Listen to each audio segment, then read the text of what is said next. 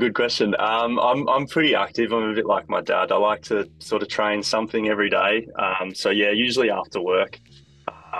Yeah, I'll do the gym or I'll go for a run, walk my dog, something like that. I just need to move my body after working all day. Well, you're right, we do work some long hours and do a bit of overtime, but yeah, I think being active and taking some time to do something that's not work at the end of the day, it's a good way for me to just sort of switch off and then I can start my evening from there.